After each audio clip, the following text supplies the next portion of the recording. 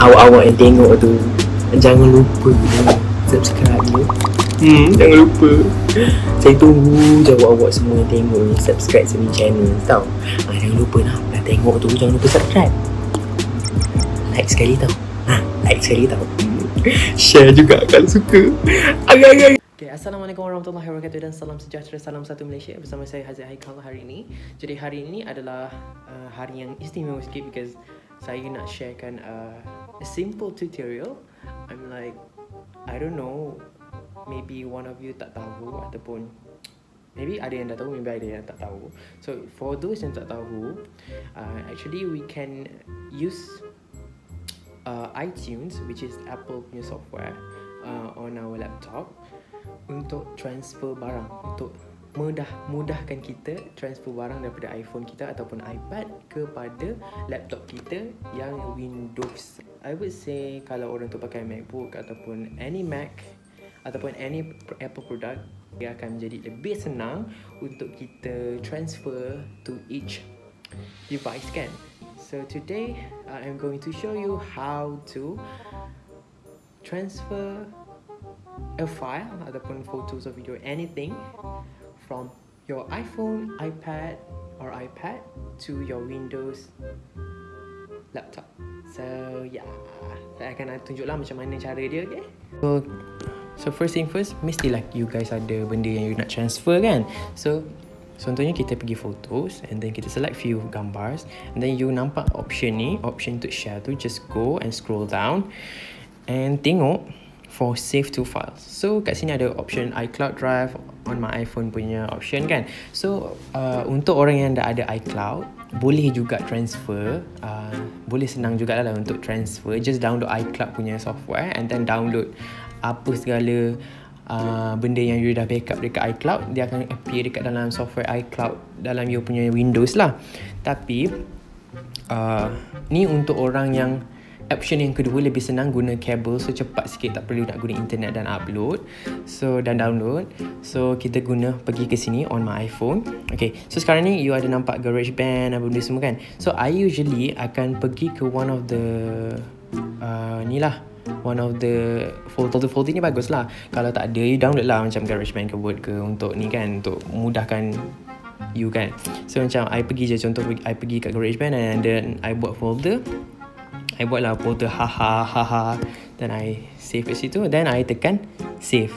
So dia akan save dekat, basically bila kita tengok dekat dalam files nanti, dekat dalam files kita, dekat dalam folder GarageBand yang I letak tadi, dia akan ada folder ni. Jadi semua gambar yang you dah share ke option tadi, dia akan masuk dalam ni bila you savekan gambar tu dalam ni. So sekarang I nak tunjuk, bila you dah siap step ni, kita akan move on to our next step, which is dalam Windows. So first thing first is like, yelah of course cocok you punya iPhone to your USB. So I nak tunjuk dulu what is the common issue yang happen bila dekat iPhone ni. Sebab kadang-kadang dia macam tak bodoh sikit, macam tak betul sikit. Jadi you kena, contoh I nak copy semua benda ni, copy dan I nak paste lah. Okay, benda ni jadi bila you nak nak pindahkan gambar tu dengan skala yang besar tau, dengan skala yang banyak sangat. Jadi dia akan jadi satu problem lah. Usually bila you copy benda atau file dengan skala banyak, dia akan jadi macam ni lah. Dia akan keluar pop-up yang macam ni. Dia akan bagi tahu yang it's not functioning well, it's not responding well, berjadah semua tu. Dia akan bagi tahu tu. So inilah common issue yang biasanya kalau you guys nak ni lah, you guys nak just transfer macam style you guna Android punya phone kan. So first thing first, kalau benda tu berlaku, so you guys kena download iTunes. So tak apa, nanti link I akan letakkan link tu kat bawah. So nanti you guys boleh easily download di iTunes lah. Tak kisahlah you nak download iTunes secara old school ataupun just download menerusi Microsoft Store lah. Microsoft Store pun boleh juga, tapi I lebih suka yang ni sebab dia lebih stable sikit. So this one is iCloud. Untuk those yang guna iClouds, yang you langgan iCloud, untuk you simpan barang-barang you, it's no problem. Just download ni, and then kalau internet you kuat kat rumah, you boleh just direct download daripada you punya iCloud. So once you dah download iTunes, you just go here. You dah download iTunes, just go here. Try again. Okay, ni tricky sikit. Bila you buka iTunes ni kan, you kena make sure yang you unlock you punya phone. So baru you boleh access you punya iPhone through iTunes. Okay, so you kena unlock you punya phone. You kena tekan you kena unlock you punya phone. You kena trust you punya laptop. Nanti ada satu pop out keluar, nanti I tunjuk pop out keluar. Tekan trust, and then you masuk you punya iPhone. Make sure it's open before you, untuk first time you cocok.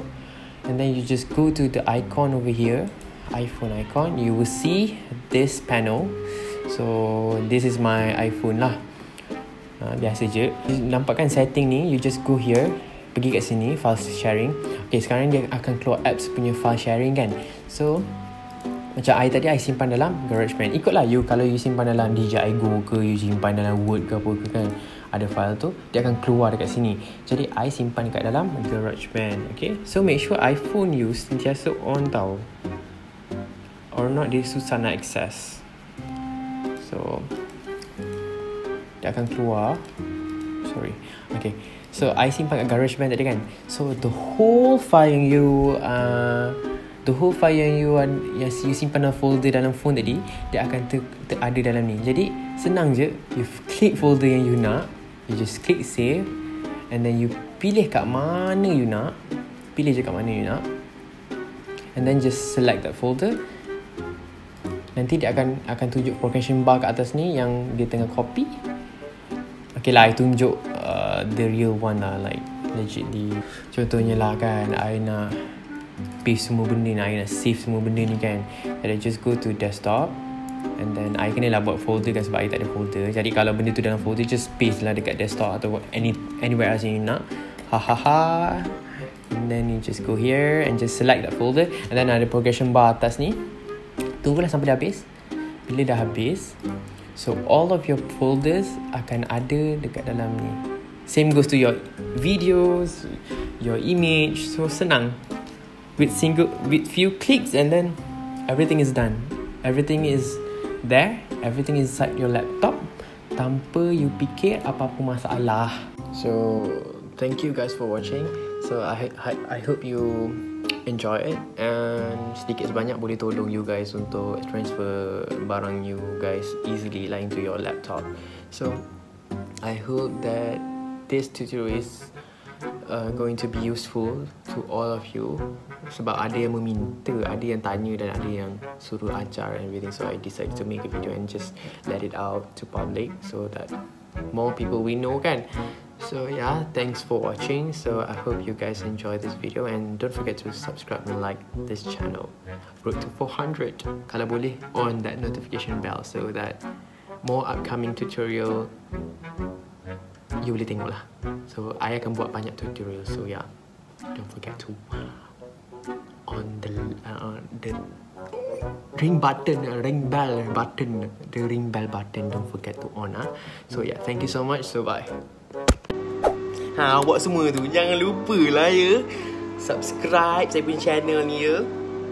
Lah subscribe tu jangan lupa lah share ke, like ke kan kalau suka. Lepas tu jangan lupa tengok bawah ni video ni, dua bawah ni. Jangan lupa tengok Jangan lupa tengok.